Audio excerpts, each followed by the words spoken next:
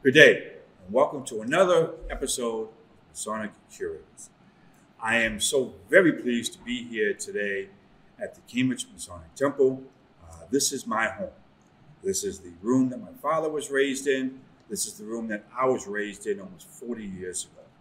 And joining me here today is the past master of my mother lodge, Amicable Lodge, Worshipful David Vogel, who is also now the current District Deputy Grand Master of the 2nd Masonic District here in Massachusetts. And I introduce to you Right Worshipful David Vogel, who is going to give you a brief history of the temple. Dave? Thank you. And it was also my honor and privilege to be raised at the same altar in this room that Keith was raised in. So the Cambridge Temple was constructed during the period known in the United States as the Great American Masonic Temple construction period. From about 1890 to 1930, almost 3/4 of the Masonic buildings that currently stand were erected. Many are no longer used for Masonic purposes, but a great many, such as this one, still are. The cornerstone was laid with Masonic ceremonies on June 30th, 1910. And after a year and 2 months, it was completed. The first lodge to use the completed building used it in September 1st, 1911. The building was dedicated on October 18th, 1911, with over 500 people present. The temple is over 29,000 square feet, with 3 floors, a full basement, and 2 sub-basements. The 2 banquet halls were located in the basement, with 2 kitchens. With the combined use of both kitchens and banquet halls, it is said that almost 500 people could be served a sit-down meal. The temple boasted 9 bathrooms, a full and functional stage with men's and women's dressing rooms.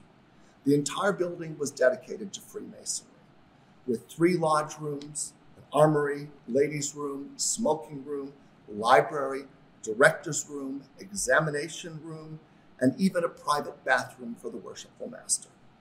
3 fireplaces were there, of which 2 are in working order today. It cost over $94,000 in then current funds to construct.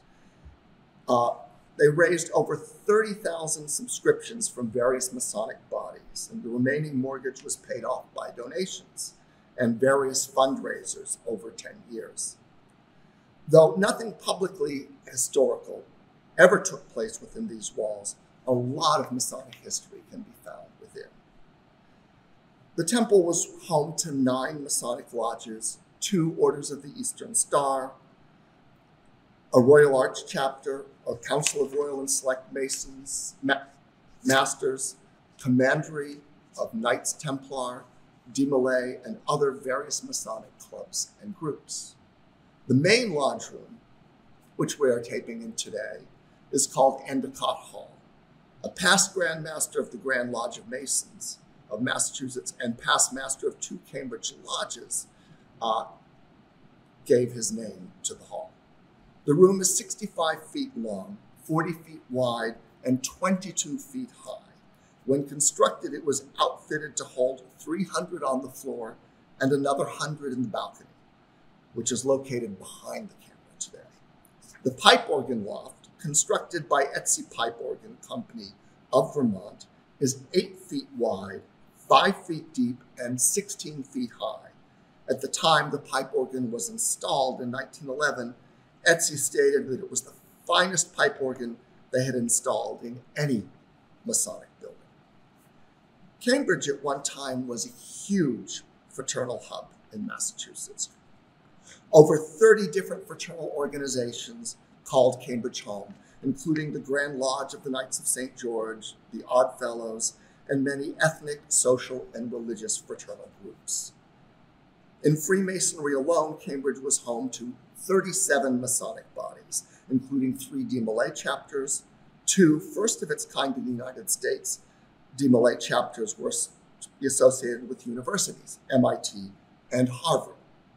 It is home to the first university lodge in the United States, Richard C. McLaurin Lodge, or MIT Lodge.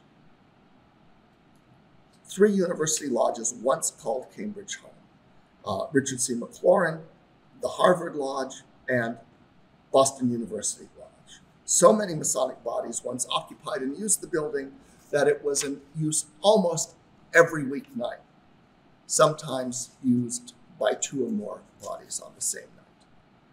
The land on which the building sits today and the area around it is called Porter Square, and it is rich in local history. We are the only Masonic building located on Massachusetts Avenue, which is one of the longest streets in Massachusetts. The land's history dates back to at least 1767, when Nathaniel Prentice built a home and barn here.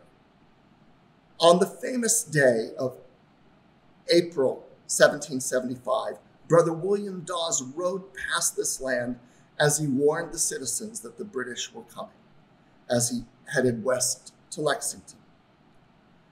On that night, as recorded by the Daughters of the American Revolution 100th Anniversary Yearbook, Nathaniel Prentice gathered his family and sent them to a relative's home as he marched out with Captain Thatcher's company for Concord. 50 feet away from the temple, the retreating British from Lexington and Concord took a left as they retreated back to Charlestown. 200 feet behind the current Masonic Temple were the cattle yards of Porter Square, where beef for the Boston market would be unloaded from train cars. Huge cattle pens dotted the landscape behind the land of the current temple. 40 feet away stood the Porterhouse Hotel, whence originated the well-known Porterhouse steak. Today, the building is still home to 4 Masonic bodies, a large lodge of instruction, and a Royal Arch chapter. It remains a shimmering light of Freemasonry here in Porter Square on Massachusetts